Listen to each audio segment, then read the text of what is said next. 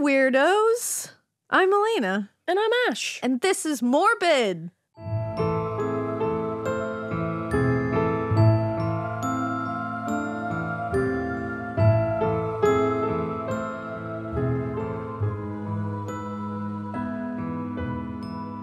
Yeah. You had like a stoner Yeah. vibe about that, the way you said Morbid. I'm in a different universe right now. Tell the people. Let it out. Put it all in the book, honestly, sweetie. this all goes in order, actually, because the last time we talked to you guys was yesterday when my ceiling flooded. Oh, yeah. We had to And record yesterday, all too. the alarms in my house went off because it flooded into the smoke detector and other parts. So it set the detectors off. So that was yesterday. That was wild. That was And then in the middle of the yesterday. night last night, because all of the water had flooded into one of those smoke detectors at 3 a.m., The witching hour. the alarm started blaring in my house, and a nice robotic voice was saying, "Fire, fire, fire."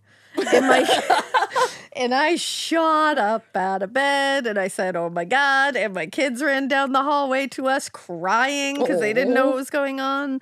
That's And horrific. John's running downstairs. We're just like, it's chaotic. It's mayhem. He discovers that that it's like a false alarm.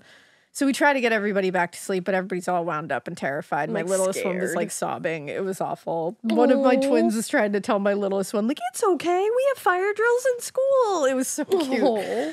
Like, cute. It's cute now. At the time, I was like, this is chaos. Yeah, this is horrible. But so we finally get everybody kind of settled. And then within 10 minutes, it blares again. And it does that another 4 times. No. Back to back within 10 minutes each, or like 5 minutes sometimes, till finally he was able to like clean it out, disconnect that one. And he was like, finally get it so that it wasn't going to trigger again. Right. But by What a that nightmare. point, it had been over an hour of all of us being shot up and not going back to sleep, and the kids being upset, me being stressed. Like, it was just all a mess. So it was chaos. Like, the youngest one didn't want to go to sleep, so John was trying to sleep like on the end of her bed to calm her down. And that's too tiny for John. One of my twins was like, "Is everything cool?" And I was like, "Yeah." And she was like, "See ya," and just went to sleep. The other one was like, "Can I come in bed with you?" And I was like, "Sure." And so it was chaos last night. The dogs had Pandemonium. no fucking clue what was going on. So they're just like, "What have you done?" I know, and think of how loud that How was to them. loud it was, and they were like, "What is like, going on?" It's loud to us, but it's like so high pitched in their poor little ears. And they're also in full, Babies. like, they've officially reached the point where they're like full protect family mode Oh. when something happens. So if they see people upset, they like lose it. They're like barking. And so they're like losing their minds, being like, "Who's fucking with you guys?" Like, they're just like, "Oh, let me out of here." Like, they're just so, it's just, let me out of which was like beautiful for them. I love them. They're wonderful. And I'm glad they do that. But at the time I was like, this is a nightmare. This is a nightmare. So today I'm just a zombie. Okay. It's like Halloween all over again. Yeah. I'm just, I'm living that right now. I don't know how much sleep we got because also, It was so like off and on. And also, sorry, I'm like telling you my whole life story right now, but I'm so tired. It's going to be a ramblin' Rose moment. But I don't think that's like your whole life story. also, one of my twins lost a tooth at school yesterday. So the tooth fairy came, just, in the middle of all that. in the middle of all that. she still had to do it. Which can be very stressful for the tooth fairy as well. Yeah. So that was added onto it. Oy. Luckily, the tooth fairy did come, and it was great because the tooth fairy never misses, Damn, she really does be working OT. She does. So good for job, her. tooth fairy. Shout out to the Tooth Fairy. Shout out to the tooth fairy. The Tooth Fairy now has to answer the children's letters that they write her when they lose now teeth. that they can write. And they're like, "What's your favorite food on Thanksgiving?" Thanksgiving. Given. In fact, one time it was the last one. I promise I'll be done after this. You're like, "Oh, the let's last letter that they wrote to the tooth fairy, they asked what she wanted to be for Halloween, and the tooth fairy answered a stack of pancakes. I hope that's what she was." I like that she told them her favorite food on Thanksgiving is mashed potatoes. Because of the color of teeth. That's so creepy. Why did the tooth fairy say that? The tooth fairy was up late, so She's she a was kooky tired. girl. That's her favorite food. But yeah, that's where I'm at today. So I'm really glad that Ashley was telling you the story, because I don't know what kind of rocket ship I would take us all on today. So I watched some Gabagool last night, and then I watched some Southern Charm, and then I fell asleep at a normal hour. I'm sorry, but I slept so like nice for you. Fucking baby. Well, okay, the night before, though, I was up all night because of my freaking cats jiggling the door all night. Oh like, my God. let me in. I'm like, I'm not letting you in here because you're going to go crazy and you're going to shove everything off my nightstand at all hours of the night. So no, I'm not doing it. No. And then last night they were on their best behavior. Good for those cats. My cats. My cats. My cats. Well, I wish that I had like a uplifting story for you, a story of justice, or, you know, like something spooky to make you lol. But I don't. Oh. I have a pretty tragic case. The woman at the center of this case is a cool lady, though. Like, reading about her and learning more about her, I mean, her life is very tragic, but learning about who she was and kind of like what was important to her, I was like, this lady I want to be friends with. Like, I'm into it. And it's a bit of an oldie. It's like but a goodie. 20/30s, but it's really, really interesting. And I hope you like it. So this one's for you. This one's for me? Yeah, I don't Thanks. know. I felt like I was this one goes introducing out to you. a song at a concert, so it just felt right to say this one's for like, you. So hey, co-host, this one's for you. So, yeah, this one's for you, Elena. Despite the extensive coverage of her murder and the trial that followed, there's not a ton of information out there about Mamie Thurman's life, and that's who we're going to be talking about today, Mamie Thurman. Okay. But what we do know is that she was born Mamie Morrison on September 12th, 1900, to George and Ollie Morrison of Kentucky. And also the name of Ollie is so cute. That is really cute. And usually you hear it for a boy, but I think for a woman or a girl, it's so pretty. Yeah. But unfortunately, in late January of 1901, when Mamie was just 4 months old, Ollie ended up passing away, leaving Mamie in the sole care of her father. Oh, damn. So she never really knew her mother. And despite suffering such an early and tragic loss, Mamie, she grew up to be a really happy, intelligent girl. She was charismatic, she was confident, she was outgoing. She had everything going for her. Author Keith Davis wrote, with a bubbly and outgoing personality, she knew few strangers. Like, just wanted to be friends with everybody, would talk to whoever. Yeah. And as she got older, she carried that confidence and friendly nature into adulthood. She enthusiastically embraced the fashion of the early 20th century. She dressed in like tight-fitting clothes. She loved a little low neckline to show the girls off. Get it, girl. She accessorized with like really beautiful eye-catching jewelry. And while most adults at the time discouraged such quote-unquote provocative attire, Mamie loved colorful, glamorous clothing. She loved outrageous hats, head wraps, the turbans they would wear. Hell yeah. She was a fashion girly. It wasn't just the fashion that Mamie loved. It was all the latest cultural trends. Being what her half-brother George Jr. described as a flapper, which is like my fave. Flapper. She completely embraced the suffragette movement for emancipation of women, and she really rejected the conservative modesty of the previous generation. She was like going out there on her own, gonna do the damn thing in She's style. like, tits out, everyone. Yeah. Chin up, titties up, let's go. Yeah. Let's go. And honestly, which is another thing I really love about her, she kind of just leaned into the shocked responses that she would get from people. Because remember, she's from a small town in Kentucky. So people didn't necessarily appreciate her bold outfits or, you know, gorgeously applied mug. But you know what? What other people think of you is none of your business. RuPaul. So. But more than anything, Mamie loved the budding jazz styles emerging in places like New York, Chicago, New Orleans. And that kind of music usually went along with crazy, like, new styles of dance where people were like, OMG, are you summoning the devil over there? Obviously. And Mamie was like, bitch, I might be. Basically, she was just a cool chick way ahead of her time. Sounds like it. I love her. Now, in 1924, she met and married Jack Thurman. He was a construction worker from Bradsford. I can say it. You can do it. I have faith in you. Bradfordsville, Kentucky. But pretty shortly after they got married, Mamie and Jack moved from Kentucky to Logan, West Virginia, a little over 4 hours away. Now, Logan was really just as rural as Bradfordsville, but it had more opportunities. And Jack was able to find construction work pretty quickly, actually mostly thanks to Mamie's father.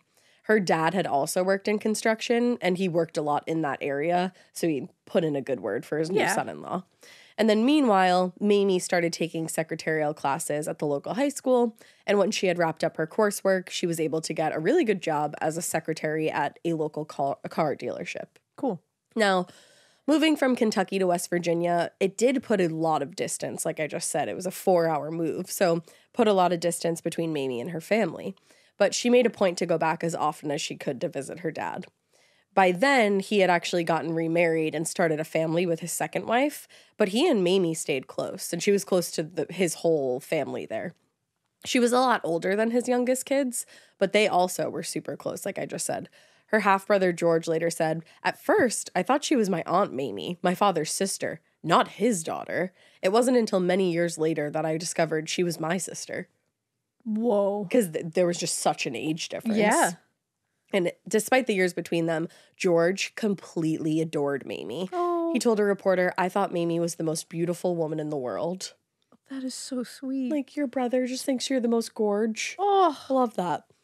And it wasn't just her younger brother and her dad that Mamie was close to. She also was really, really close to her stepmom because they had a ton in common, and they actually considered each other close friends until Mamie's death. Wow. In fact, George Sr., Mamie's father, and his second wife, they had a pretty difficult marriage, and they actually separated on a number of occasions, but Mamie would tell her dad exactly what she thought he had done wrong, and more often than not, she'd side with her stepmom. Oh my God, that's really funny. Because they were closer in age, too, Yeah. so she was like, "You're kind of fucking my friend over here." Yeah, she's Dad. like, I kind of get this, so. Yeah.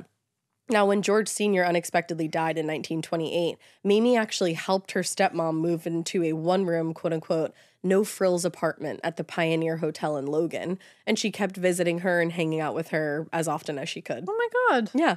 And like I said, That's really sweet.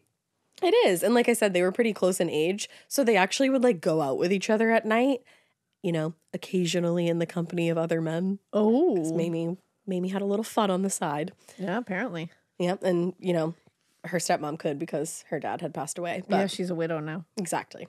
But a few years after moving to West Virginia, Jack is Mamie's husband, he ended up joining the local police force, and Mamie was able to get a better job working as a secretary at one of the largest banks in town. And that was where she became acquainted with some of the most influential men in Logan. And then sometimes she'd get more than acquainted. Oh. Yep.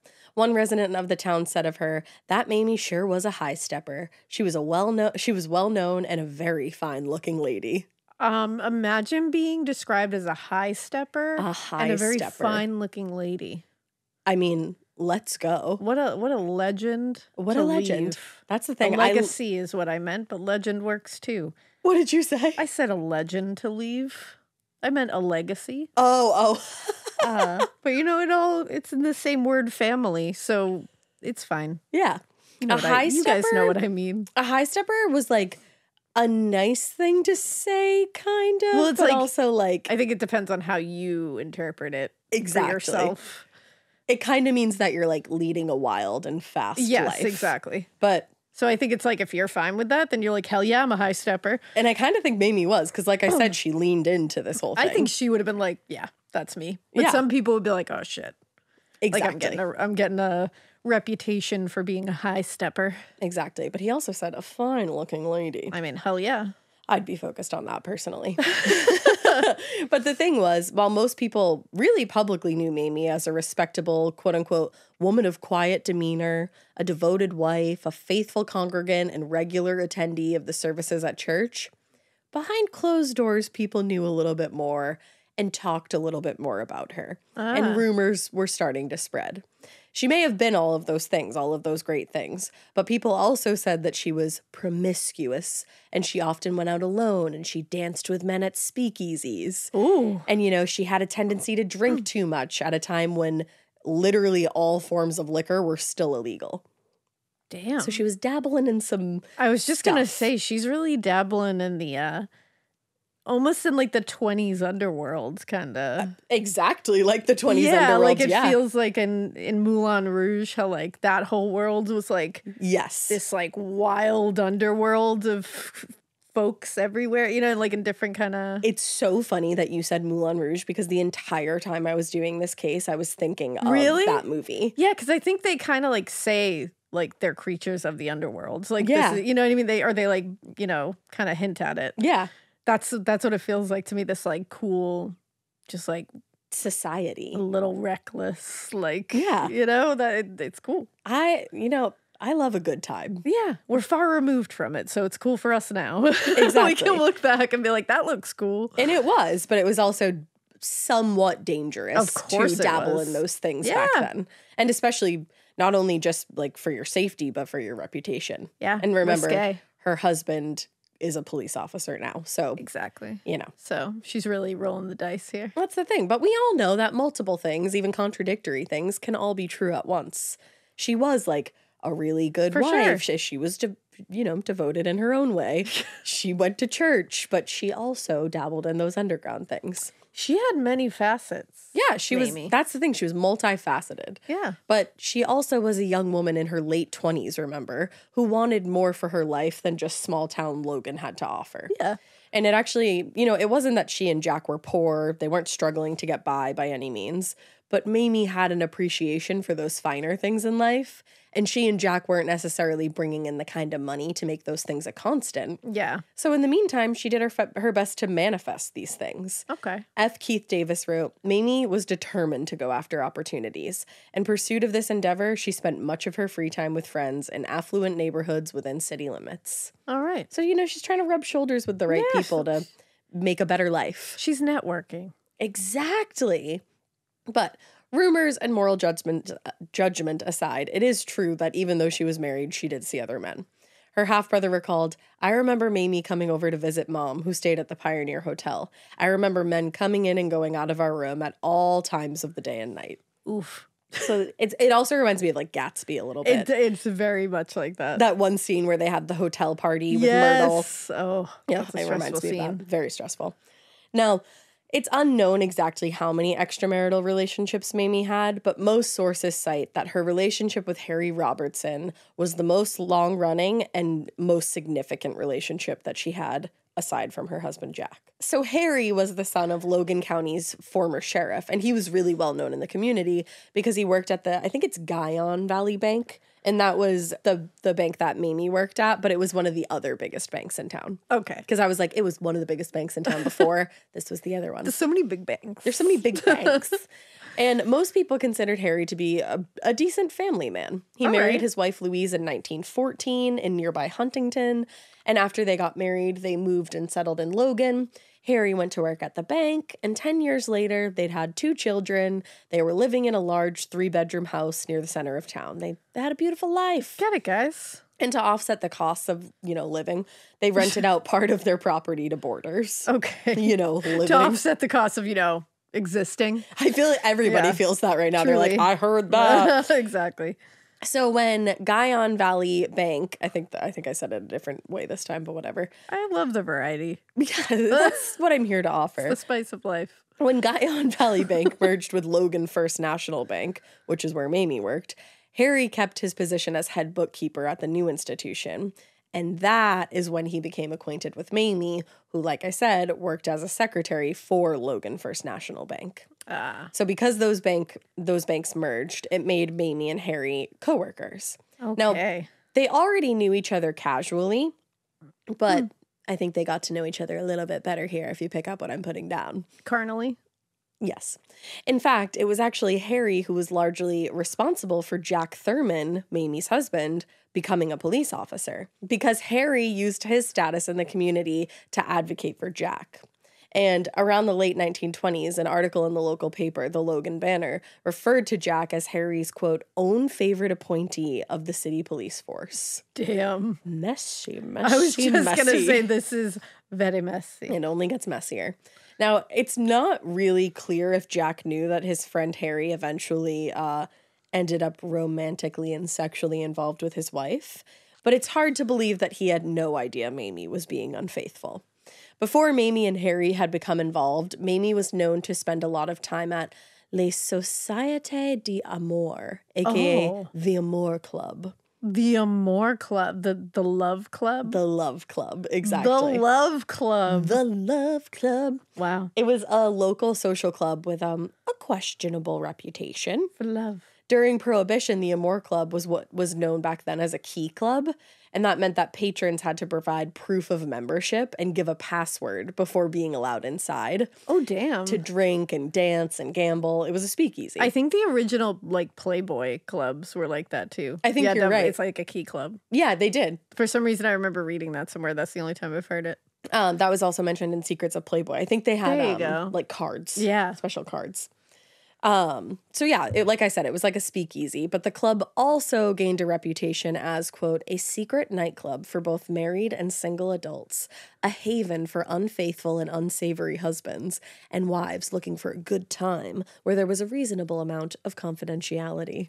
We have discretion here in high supply. So it's like a sexy nighttime gambling, dancing, drinking, cheating on your wife and husband club. I was just going to say, it's just like, hey, come cheat. It's a sexy club. It's a sexy place, okay? Yeah, with sexy Don't people. worry about it. So F. Keith Davis, who wrote The Secret Life and Brutal Death of Mamie Thurman, spoiler alert, points out that since Mamie was a new employee of the bank, it would have been Harry's job to train her, and their relationship, probably started as an innocent friendship. He wrote, conceivably, their first conversation on the job led to occasional dinner dates away from the bank, and then from there developed into very romantic rendezvous when Jack was on duty. Yeah. And at the time, Jack and Mamie were actually living in an apartment above the Robertsons' garage. Harry and his wife are the Robertsons. What? So it was easier to carry out their relationship and more private than it might have been otherwise. What? Yeah. They were renting an apartment from the Robertsons and they lived above their garage. Damn. Yeah. Damn. Mm-hmm. So that's not good. And like I said, it made it easier than it might have been otherwise. For example, their relationship might have petered out when Mamie was laid off from her position at the bank in the fall of 1931, but being in close proximity, her and Harry continued to see each other, so it did not peter out. Because, it just kept going. Mm-hmm.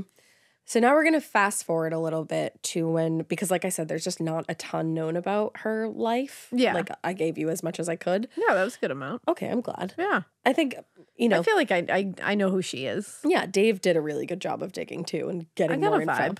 But so let's flash forward to when Mamie is discovered. It is very brutal. I just want to give you a heads up. It's intense. So at about 2 p.m. on June 22nd, 1932, Garland Davis, a young berry picker, he was making his way through the thickets around Trace Mountain in Logan when he stumbled upon a body. The woman's face had been very, very severely beaten to the point that she was almost unrecognizable. Oh, God. So Garland immediately ran to get police, who rushed to the scene and started combing the site for evidence. And eventually, as we know, the body would be identified as Mamie Thurman's. Ugh. She had last been seen 2 days earlier on the evening of Tuesday, June 21st, when she ran into an acquaintance at a store in downtown Logan, but she'd been missing since then. And upon first glance, it was obvious to investigators, even though a knife was found in the area where the body was discovered, it was obvious to them that Mamie had been killed somewhere else and then dumped in a ditch near the briar patch. Oh, okay. One of the most obvious indications of her being killed somewhere else was the lack of blood at the scene. That was like immediately one of the things they noticed. And they also discovered Mamie's hat about 30 feet from her body, and they noted that a bullet hole had ripped through one side of her hat. Wow. Yep. About 8 feet in the other direction, one shoe was discovered, and the match appeared to be missing, which they took as further evidence that, quote, she had been slain at another point and her body taken to the top of the mountain to be hidden. She lost the shoe somehow along the way. In the journey. I don't think they ever found it. Ooh. Now, Mamie's purse was also located near her body, and her cash and other belongings were still inside. So this wasn't robbery because she also had rings and other jewelry still on her body. So they quickly ruled that out as a motive. Investigators had discovered tire tracks as well at the scene, indicating that somebody had driven up to the dump site and turned around. But other than that, there was little evidence at the scene to point toward a suspect or a motive. Huh. So they're like, what the hell is going on here? Yeah. But whoever did this was a fucking monster, and they had brutalized her. According to court documents, and this is where it gets really intense if you want to skip forward a little bit, her neck had been broken. Her throat was cut from one end to the other, and she'd been shot in the head twice. Oh my God. With what investigators believed was a .38 caliber revolver. That seems like so much overkill. It is, absolutely. Those are 3 methods of killing someone. In my opinion, at least, somebody was very, very angry with her. And during the coroner's inquest the following day, it was stated, this is interesting, it was stated that the cause of death was the knife wound to the throat, which had severed the trachea, the carotid artery, and the jugular vein. And they thought Mamie had been shot twice to make sure she was definitely dead. But this would later be amended after a review where they determined that the actual cause of death was the 2 bullet wounds in the head. Wow. And they said her death was instantaneous, and the broken neck and wound to the throat occurred post-mortem. My God. Yeah. I'm surprised they were even able, especially back then, to determine from the 3 of them. Because I also wonder if this person was trying to confuse the cause of death. I wonder. Because those are 3 specific causes of death. Like, right, that's the thing. Those aren't just injuries. Like, slicing someone's throat is trying to kill them. Yeah, Shooting them in the head, trying to kill them. Breaking their neck, trying to kill them. Yep. That's the thing. I think they maybe could have been trying to throw them off here. And according to the medical examiner, quote, 1 bullet entered behind the left ear and ranging upward emerged 1.5 inches above the right ear. The other, entering on the left side of the forehead, made its exit at the back of her head. There were powder burns over the face and in the wound at the rear of the left ear. Death resulted instantly from the gunshot wounds before the throat was cut. Wow. So intense. That's really intense. It's insane what was done to her. Now, despite the lack of evidence or other information to inform the case, police wasted no time in identifying Harry Robertson as their primary suspect. Oh. And he was arrested in his home in Logan at about 8:30 p.m. that very same night. Huh. The arrest was almost based entirely on their rumored relationship. And when he was questioned, he more or less confirmed that they did have an extramarital affair with each other, but he minimized the extent of it. Of course. According to Harry, he had, quote, he had several dates with Miss Thurman, but said that he had seen Miss Thurman only a few times within the last several months. And he said the last time he saw her was the previous Saturday, June 18th. Okay. Later, it will come out that that was a lie. Oh, no. Now, Harry was not the only one arrested at the Robertson residence in connection with the murder. Clarence Stephenson, a 28-year-old black handyman, had been living in the Robertson home for the last 5 months. And based on his statement given at the time of arrest, investigators believed Stephenson, quote, was a go-between for Robertson and Miss Thurman in arranging details of meetings. And then that was also corroborated by Harry Robertson. Okay. Now, Clarence wasn't technically employed by the Robertsons, but he lived at their house on and off for the last 2 years. And he'd do odd jobs. He would take care of their hunting dogs in exchange for the accommodation of, room and board. Now, according to Harry, both he and Clarence were home all evening the night that Mamie disappeared. And Harry said he went to bed around 11. Okay. Now, rumor and innuendo might have led the police to Harry Robertson's home, but once they were there, they knew they were in the right place. Oh. A preliminary search of the residence turned up evidence they say pointed to Harry Robertson and or Clarence Stephenson as the killer. Oh, damn. During a search of Harry's car, investigators found what they believed to be blood stains under the floor coverings. And in the basement of the home, they found, quote, stains believed to be caused by blood and a depression in the brick wall of the basement that officers said might have been caused by a bullet. Wow. So this is just like, yeah. It's just like, you're basically found with a smoking gun. Here it gun. is, like literally. And based on the evidence collected, Harry Robertson, his wife, and actually another boarder at the house were taken into custody. The 3 of them were held at the prosecutor's office, and Clarence Stephenson was also arrested, but on the other hand, he was, quote, secretly removed to a jail in Williamson as a precaution against mob violence. Jeez. Because he's the only black man who was arrested out of these 4 people, and they're worried for obvious reasons. Especially in that time period? Especially in that time period. And please remember where we are. We're in the South. Oh, yes. We're in Kentucky. Absolutely. So really, really bad things could have happened to him. Absolutely. Now, Not only did the murder call attention to Mamie's affair with Harry Robertson, but it also shined a very unwelcome light on the Amour Club, where she was said to be a frequent flyer. Just days after the murder, the press started putting out stories about the club, referring to it as a rendezvous where at least half a dozen prominent Logan men with their women friends met occasionally. Oh, excuse me, they're women friends. They're women friends. And they're saying, like, these are the prominent men in the city, or in the town. Eek. So it's like you're pointing very specific fingers at people that you don't want to fuck with. Oh, it's getting messy. It's messier. And it's so sad that this is like so messy and scandalous, but on the back of like Mamie's brutal fucking murder. Yeah. And in my opinion, the right person does not get convicted for this. Interesting. But we'll get there. All right. Now, as far as anybody knew, the club, the Amour Club there, did not play a role in Mamie's murder, but investigators still wanted to question as many patrons as possible, and that's kind of why it got discovered and put into the press so much. Yeah, that makes sense. Now, in the days after the murder, detectives also questioned Mamie's husband, Jack, who stated that he had been on night duty Tuesday and Wednesday night and, quote, was seen frequently in the streets until 5:30 a.m. Wednesday morning. Okay, so they were like, Jack is not our guy we need to worry about. No, that basically accounted for his whereabouts during the time that Mamie was believed to have been murdered. Yeah. Now, investigators also noted that he had no car and he also didn't know how to drive. So it would have been very difficult and close to impossible for him to have murdered his wife and then transported her body up to the top of Trace Mountain and then back to be seen on the streets. That'd be pretty tough. He didn't do it. Yeah. I'm not saying he didn't arrange it. I don't know. Oh. I don't know at all. You're not saying he had like anything to do with it, and you're not saying he had nothing to do with it. Exactly, because I don't know. I wasn't there. I wasn't there. It was Allegedly. a very long time ago. Now, on June 25th, Harry Robertson and Clarence Stephenson appeared before a packed Logan courtroom where they were arraigned for Mamie Thurman's murder. I believe his wife was eventually let go and the other boarder was eventually let go. Oh, okay. And it was just Harry and Clarence now that we're going to stand for this. This feels very, that felt very Burke and Hare. Yes. Like how they bring everybody in and then they start snipping off people. Yeah. Yep, exactly. And I think it's basically to see like what they can get out of all of those people. See if they'll turn on each other, see if anything comes of it. Exactly. Now, the arraignment, took much longer than was expected because the case had drawn such a large crowd, it actually had to be moved to a larger circuit court.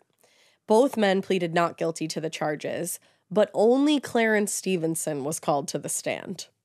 I'm going to let you ponder that for a second. Huh. Now, he was guarded by half a dozen state troopers because, again, they were very concerned for his safety during this entire thing. And questioned under oath, he shared what he knew of Harry Robertson's relationship with Mamie. He told the court he had never heard Robertson make any threats toward Mamie. According to Stephenson, Harry and Mamie actually had plans to meet the night she disappeared, but he said those plans were broken the previous Sunday by Harry himself, and he'd actually been the one, Stephenson, to take a note to Mamie to let her know that they weren't going to be meeting up anymore. Interesting. For the most part, Clarence Stephenson's testimony corroborated actually most of what Harry had told investigators in the days previous, but there were some details, either from Stephenson or Robertson, that contradicted previous testimony. Okay. So their stories lined up in some ways, but then in other ways, one would say something where the other one was like, no, that's not what happened, and vice versa. So it gets to be like, huh. Like, what really did happen, and like, who's covering for who Yeah, here? exactly. Who's lying here? Now, for example, when he was initially asked about the bloodstains discovered in the car, Clarence told the detectives that they had often transported the hunting dogs in that vehicle, and occasionally their feet bled just from, being outside. Oh. I know, and like on rough terrain. Oh my goodness. So sad. That makes me sad. I know.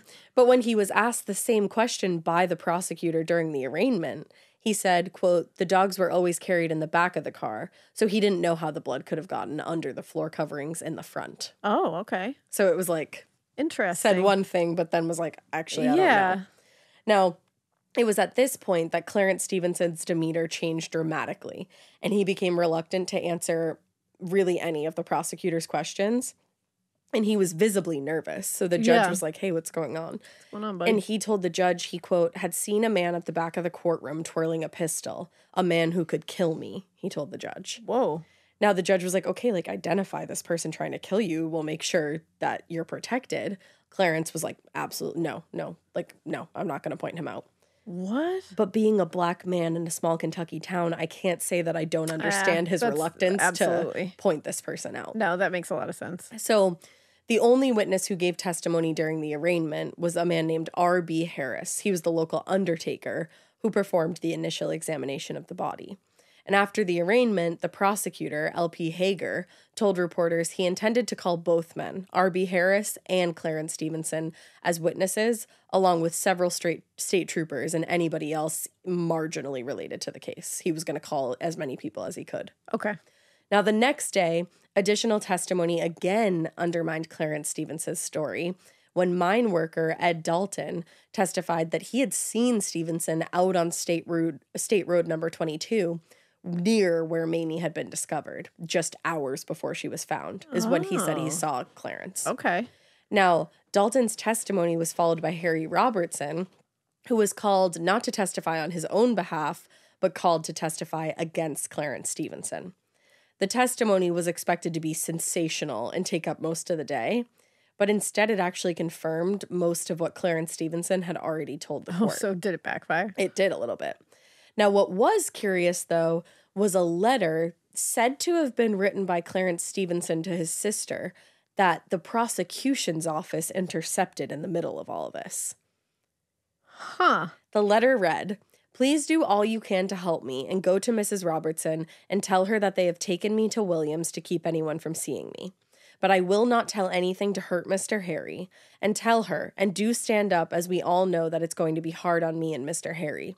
They don't know anything to hurt us. That's why they've taken me away from Logan. So tell Mr. Harry that I will die before I lie on him or Mrs. Robinson. Please help me." Okay. Now, I don't really think there's anything incriminating in that letter, personally. All he was saying was like, so. I'm not going to lie, and I would never do anything to hurt them. And even him saying, like, they don't know anything to hurt me, that's why I guess people could probably look at that and be like, does that mean there is something and they just don't know it? But I take it as, like, there's nothing. That's how I take it. I'm confident in the fact that they don't have anything. That's how I take it. Because otherwise, how could he be so confident that they don't have something? Right. If he did it. Exactly. Yeah. I guess it could be taken the other way. It's very interesting. You could speculate, I guess, but there's no smoking gun or confession in there to me. That's how I felt. Yeah. And as far as Robertson and Stephenson's attorneys were concerned, the letter hinted at some sort of scheme or conspiracy to railroad these two men for a crime they didn't commit, and they doubted the validity of the letter in the first place. Oh, okay. That's interesting. They basically were like, I think maybe this got made up somehow and the prosecution is going to use this against them, but I don't even really know how they're going to. Again, messy. Now, defense attorney C.L. Estep told the court, the state's case should be built on a substantial foundation. You will not get justice by accusing the wrong man with the crime. And a few days later, after the arraignment, Harry Robertson posted $10,000 bail and was released from jail. But Clarence Stephenson was unable to post the bond, so he was remanded to his cell in Williamson. So now Harry's out, but Clarence is still in jail. When realistically, at the beginning of all of this, he was believed to be the accomplice. I was just going to say, he was not the main guy they were even going after in the first place, and now they're treating it like he is the only guy? Oh, just wait. I don't know about this. It's horrible. So while the investigation had moved surprisingly swiftly from the start, there was a brief lull in the case during July when investigators had to wait for the blood test to be completed. Okay. When the test results finally came back in late July, they did confirm that the blood found in Harry Robertson's car, I repeat, in Harry Robertson's car and on Clarence Stephenson's clothes, was human. Oh. Blood was also discovered on a straight razor that had been found in the basement, but according to the chemist who conducted the study, the stains on the razor, quote, were too faint to test accurately. Oh. But if you have found blood in the car and blood on one of their clothes, I'm willing to bet the blood on the razor was human. Yeah, there's nothing in me that believes that's not human blood. No. I'm not saying it's her blood, but I'm just saying is human. I feel like that's human blood. So in early September of 1932, the case had stalled, and despite the offer of a $1,000 reward for any information that could lead to a conviction, no new leads were turned up. Damn. And all the while, Clarence is just sitting in a prison cell. And for such a brutal crime, to have like no leads and to just be holding this guy. Yeah. Damn. It's nuts.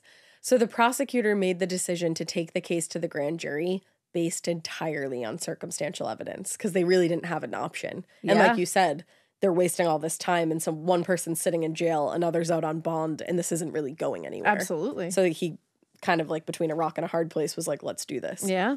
Now, Harry admitted to having an affair with Mamie and Clarence admitted to his role in helping facilitate the infidelity. But once again, they both denied any involvement with this murder as they were headed to trial.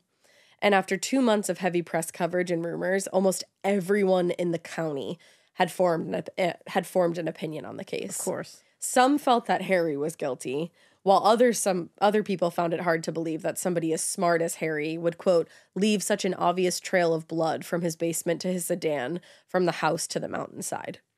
But I'm like, I wouldn't in be the so heat sure of the about moment, that. Yeah. Look at how brutally she was killed. Yeah, exactly. He could have been very angry, and anger distracts. Yeah, exactly. Makes them do stupid things. Mm-hmm. And now others thought the whole case seemed suspicious from the start of everything, and the evidence was too convenient, almost like somebody was trying to frame Harry for the murder. Okay. And then there were even some people who believed that Harry's wife, Louise, had taken matters into her own hands and killed Mamie in order to end the affair. Huh. So we're really speculating here. And we continue to. Wildly. While opinions on who killed Mamie were divided among the residents of Logan, a majority of people felt that Harry was somehow involved. Yeah. And they figured that Clarence Stephenson's participation was in disposing of the body after the murder had been committed. Oh, okay. And that's how he got blood on his clothes. That's what people were speculating and assuming. Yeah. And I kind of am of that mindset. Yeah, that doesn't seem totally out of the realm of possibility. Because he's got blood on his clothes. Yeah, I mean, how do you explain that? But what motivation does he have to murder Mamie? Well, that's where my problem lies. It's like, do I think he didn't have, that he was like totally removed from it and had No, I really don't. Like, it seems like he's involved in some way, shape, or form, but that could be totally on the fringe of it, like you said, which is not good. No, of course you know what I mean? not. But I think we should be looking for the person who actually did it. Exactly. Too. And I just don't see it yet. Because like you said, I don't know what the motivation is. Exactly. To do the actual deed. Right. To help afterwards, I get it. I get what his motivation would have been, but I can't connect it with the other part. Yeah, I think you and I are on the same page here. Yeah.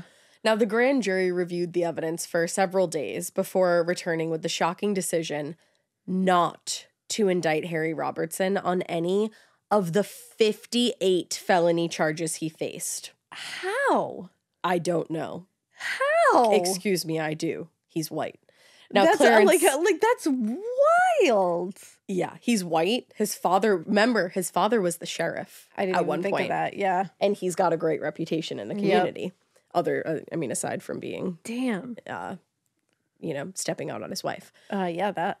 So yeah, he had faced 58 felony charges and was just not going to be indicted on any of them. Wow. While Clarence Stephenson was indicted on several charges. No. Including one for the murder of Mamie Thurman. Where the fuck is the evidence of that? Bullshit. I don't know about that. Prosecutor Lloyd Hager was outraged, actually, by the grand jury's decision, and believing that Harry Robertson was the main actor in this case, he vowed he would not end the prosecutor's investigation of Robertson. I mean, so he was like, we're going to continue. Yeah, let's go. Like, looking for anything that can connect him to this. Yeah, because how are you just letting it go? Well, and it's like, there is no Clarence involvement without Harry. I'm sorry. There's just not. No, there is. That's how I feel. And it's like, we're going to indict one person. I feel like it's connected a duo to this here. Other person that doesn't make any sense. I feel like the real big bad guy here is to Harry. me seems like Harry. Me too. But me too. I mean, there's blood in his car. I don't know. So something went down here. And I'm not excusing what Clarence did. If he Absolutely is not. the one that, disposed of her body and helped along with that, I'm not excusing that. But I am just saying it's wrong to punish one person and not both people. Yeah, that's the problem that I'm having. It's like, let's get everybody. Exactly. Like, why are we not trying to cast a big net here and get everybody that's involved? And I think a lot of it had to do with connections. Yeah, because remember, Harry's a prominent guy in town. He actually got Jack Thurman basically his police job. That's true. So he's got a lot of influence. Yeah. Now, and the prosecutor felt the same as us. Like I just said, he was like, we're not going to stop until we figure out something to pin this on him. But regardless of the prosecutor's beliefs, Harry Robertson was allowed to walk free. And Clarence Stephenson's trial was set for early October. Wow. Unbelievable. Wow. So Clarence Stephenson's trial began in Logan County Circuit Court on October 10th, 1932, before Judge Naaman Jackson. Lloyd Hagan and Assistant Prosecuting Attorney Emmett Skaggs acted on behalf of the state, while Stephenson was represented by C.L. Estep and Chester Chambers, the defense attorneys who had also represented him during the arraignment and the indictment. Okay. The opening day of the trial attracted more than 1,000 people to the court. Damn. Most of those people packed themselves into the courtroom to witness what was at the time the biggest case in Logan County history. Wow. And outside, additional people waited to get in while street vendors sold water, fruit, snacks, this, that, and the other thing. Wow. That's like a circus. It's like, y'all, we're here because a woman was brutally murdered. That's the thing. This I'm is like, really damn, gross. we were really like scraping the bottom of the barrel back then. I understand being interested in court proceedings. I would never say that I wasn't because here we are right now. But like, there's a certain street vendor selling... There's a certain decorum in a court, I would say. Yeah, exactly. I don't think you should be like selling hot dogs at a court case for a murdered woman. No, me either. Yeah. I think we can all agree on that. I think we can. I think that's one thing we can all stand together on. That'd be great. Look, we found it. Look at that. United we all stand, I think. Here we are. Yeah. Now, the prosecutor's original theory had been that Harry Robertson murdered Mamie in order to cover up their affair and her affairs with other local prominent men. And he had enlisted the help of Clarence Stephenson to dispose of the body on Trace Mountain. Yeah. But when the grand jury failed to indict Robertson, they were left with only one suspect and forced to prosecute what was, like we were just saying, seemingly a motiveless crime. That's the thing. I got to know what the hell's going on here. So instead of offering a motive, the prosecutors just stuck to the evidence, occasionally implying that Clarence Stephenson may have acted in a misguided attempt to protect his boss, Harry. Okay. I don't see it. I mean, but they were grasping at straws. I was just going to say, I guess in terms of grasping at straws, that's a decent attempt. Yeah. Because you're going to convince people, some people of that. I think that's the only thing they could have done. I think that's like one of those things that I could see people believing that partially. Mm-hmm. So now, on the first day of witness testimony, the undertaker R.B. Harris and Dr. W.S. Rowan took the stand, and they explained to the jury how the body was discovered and transported back to the undertaker's office, as well as describing the extent of Mamie's injuries. Her husband Jack was also called that day to testify, and he was to tell the jury of his whereabouts at the time that Mamie had been killed. And he gave a detailed account of his life with Mamie. He told the jury, quote, we were always on good terms and almost never fought. Ugh. And his demeanor on the stand was of that of a man who was genuinely grieving. The judge actually had to ask him to speak up multiple times because he tended to speak softly whenever he spoke of Mamie.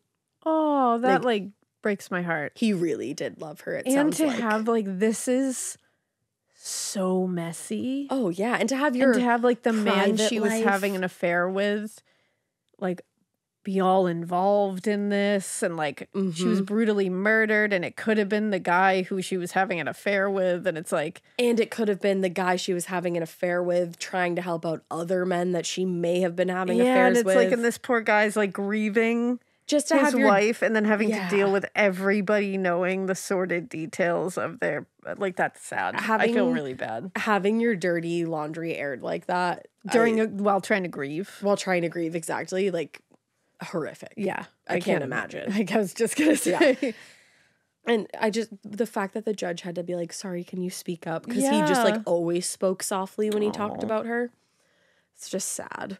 But the final witness called that day was Fanny Jones. She was a local black woman who was known to be friendly with both Mamie and Clarence Stephenson. Okay. And the prosecutor suggested that it was Fanny who had provided a private room to Mamie where she could meet with many suitors. But Fanny vehemently denied that allegation. Okay. Now, other witnesses called to testify included state troopers and investigators and a number of local citizens who claimed that they had seen Clarence Stephenson in Mamie's company days before the murder. Okay. And there were also witnesses who claimed they saw Clarence driving in the area where Mamie's body was discovered not long before she was found. Okay. Now, the most important testimony ended up coming from Harry Robertson himself, and he can get fucked. Oh, no. In a moment that everybody seemed to be waiting for, Harry provided all the lurid details of his relationship with Mamie, including that, contrary to what he had initially told investigators, they had been carrying on this affair of theirs for 2 years. Ugh. He told the judge he had last seen Mamie in his home around 8 p.m. on the evening she was killed. So he lied to them originally. Oh, and that's fine. He said he hadn't seen her for, I believe, 2 days. But now he's saying he saw her the very night she was killed in his home. Jeez. He said after he saw her around 8 p.m. that night, he left the house to take his children to the swimming pool. What a doting father, I was just going to say, doting family man. He said, that was the last time I saw her. Stevenson was in my house at the time. You fucking asshole. Damn. To just turn on this guy like that. Damn. When he very well may have written a letter to his sister being like, help them, protect them. I would never lie on them. Wow. And now Harry went on to explain that when he returned home, he noticed that his sedan was missing, and it appeared as though Clarence Stephenson had stepped out. Holy shit. He turned on him big time to save his own ass. Yeah. Like, what a Absolutely. dick. Now, even Louise Robertson, his wife, was called to the stand, and she told the jury that actually she and Mamie had been close friends until she, quote, had reason to believe she and my husband were intimate. Oh, man, this is so messy. It is. She said that she didn't have any proof of their affair and nothing in particular had tipped her off. She said it was just her woman's intuition that led her to believe that they had been unfaithful. Usually right. Yep. Now, even after all of that, though, Louise stood by her husband. Damn. She confirmed his alibi of taking the kids swimming, and she said, yup, Clarence did go out immediately after my husband left the house. And upon cross-examination, Louise confirmed that her husband did own a gun, a .38 caliber revolver, which is exactly the gun that Mamie had been shot with. Sounds familiar. But when she was asked to confirm that, she quickly added that when investigators searched the house, she overheard one of the officers say the pistol hadn't been fired. Wow. Objection, hearsay. Yeah. The fuck? Like, I overheard it. Like, maybe. Okay. Yeah. Maybe not, though. No. And gee, how convenient is that? Now, the only thing Louise failed to mention on the stand was the fact that she knew Mamie had been concocting a scheme to drive a wedge between her and her husband. According to Clarence, being stuck in the middle of their love triangle eventually became too much for him to bear, especially after Mamie confided in him that she intended to break up the Robertsons' marriage. Oh. Clarence then told Louise of this plan just months before Mamie was killed. Oh, damn. Yeah. So he took the stand on October 14th and did his best to defend himself and explain the inconsistencies in his stories. But he was a black man in West Virginia. Sorry, I've been saying we were in Kentucky. We started in Kentucky. We ended up in West Virginia. Sorry about that. So he's a black man in West Virginia who was accused of murdering a white woman. His defense was an uphill battle. He spent, to say the very least. The very least. There aren't even words, I don't think. He spent nearly the entire day on the witness stand, first answering questions from his own attorney, then followed by cross-examination from the prosecutor. And during this questioning, Clarence told the jury about various vague and anonymous threats that he'd gotten since being taken into custody, including one incident that involved intimidation and police brutality. Can you believe it? Can you? Jeez. Wow. Like, this far back. Yeah. Still. According to Clarence, he was in the back of a state trooper's car traveling up toward the top of Trace Mountain when they heard gunshots near the vehicle. And Clarence claimed the trooper turned to him and said the shots were from the mob that was waiting at the top of the mountain for him unless he told them what he knew. he said the police officer would throw him out to the mob, who would almost certainly kill him. My God. Now, when the prosecutor asked how he responded in that moment, Clarence said, if I was making my dying statement, it would be, I don't know any more than I've told. Wow. Like, if I was on my deathbed right now, I would tell you, I've told you everything. Yeah. Now, on October 14th, after closing arguments had been made, the jury retired to their chambers for deliberation. And after reviewing the evidence and testimony for less than an hour, they returned with a verdict of guilty. But, quote, recommended mercy, thereby making it mandatory that he be given life imprisonment versus the death penalty. Wow. So even this jury knew that he hadn't acted alone, and they were like, we can't put this man to death over this. Yep. When we're not doing anything to the other man who is most certainly involved. Yeah, absolutely.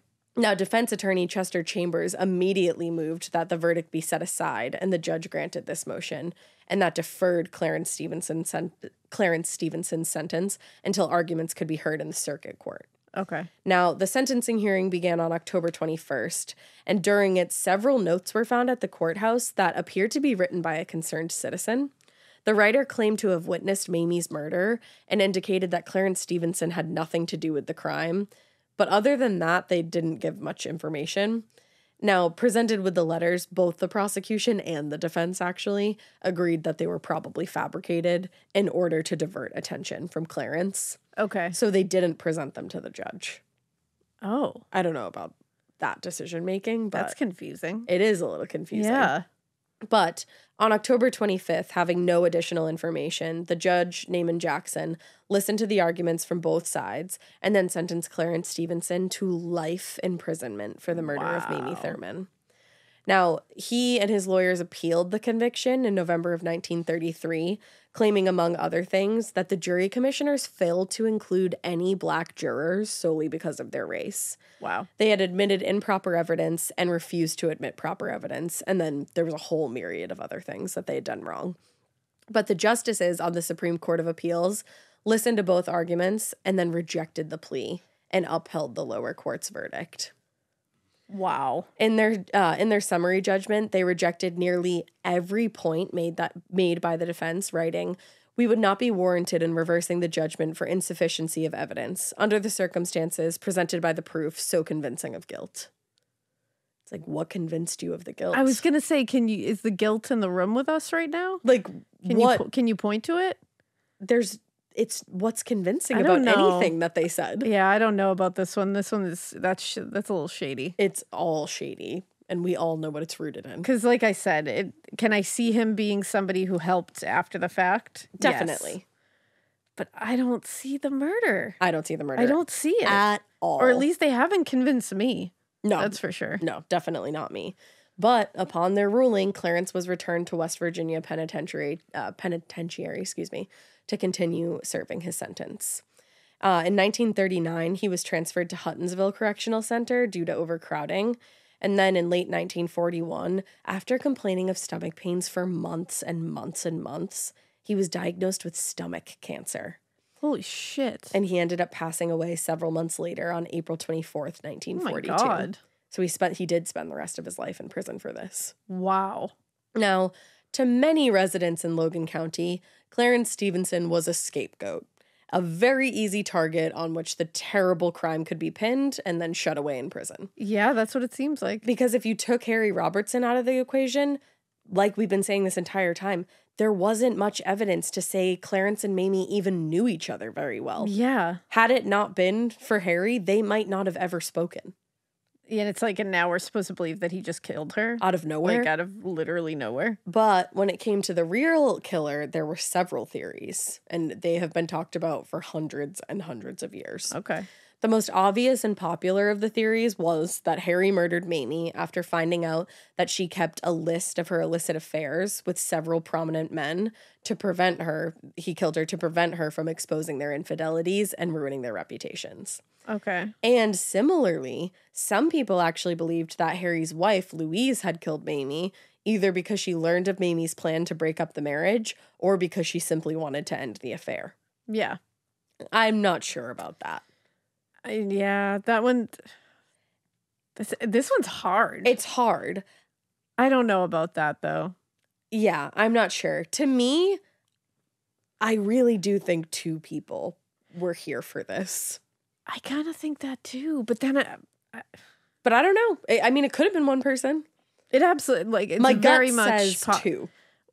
Yeah, my initial thought was there was 2 people. Because the gunshots, the sliced throat. That's the thing. It feels really brutal, which again, 1 person could absolutely do this. And we've seen it. Especially because it's like they think she was shot first. Mm-hmm. And then the sliced throat and the broken neck was done afterwards. So it's like, yeah, I guess 1 person could do that because all they would technically have to do to incapacitate her was shoot her. Mm-hmm. And then afterwards, it's just do the stuff afterwards. But also it's like, why the throat slash with 1 person? To me, that's like a personal thing, it feels like. That's what I thought too. Just because he had already killed her. So why do that besides to make it worse? And just because you're angry. And I guess, yeah. So, you know what, the more I think about it, I think it kind of is 1 person. Yeah, and then the other person just came and along. The other person was to help get rid of the evidence. Yeah? Yeah. Yeah. I don't think it was Louise, though. No. No, that one doesn't check for me. But another popular theory was that Mamie had been killed by an organized crime group in order to prevent her from exposing their liquor operations in the area. Because remember, Prohibition. Okay. And throughout I'm not saying I don't see this. I could. Yeah. Personally, I think Harry had something to do with it, though. Throughout the investigation and trial, it became clear that Mamie was a well-organized, opportunistic woman who had been keeping notes and gathering evidence that she thought might be useful to her in the future. And as a regular patron of the Amour Club, it was likely that she had been intimately familiar with men responsible for the illegal gambling, the prostitution, quote unquote, and the liquor coming in and out of Logan County. Okay. So some believed that if she had been discovered to pose a threat to the organized criminal operation behind those illicit activities, she would have been killed in order to prevent her from going to the police.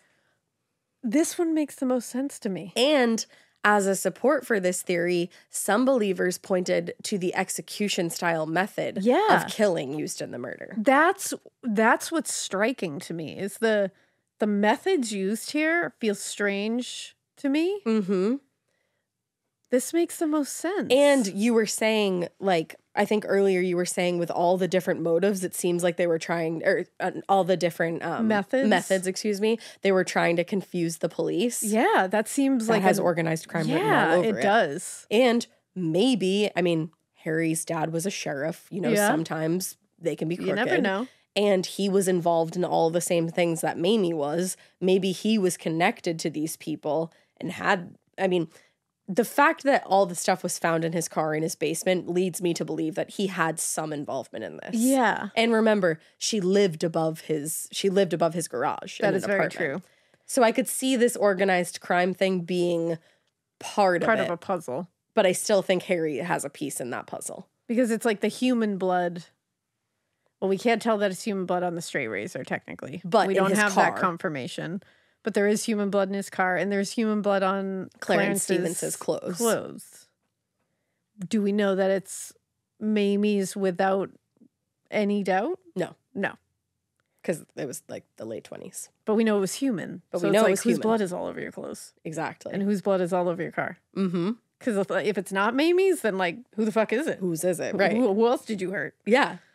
So, yeah, I feel like it had to be an involvement somehow. I think so. But the organized crime thing really makes the most sense. It does make a lot of sense. Logistically. Now, other residents around Logan have their own theories, most having to do with Mamie being killed in order to protect the reputation of Harry and the elite citizens that moved in Mamie's circle.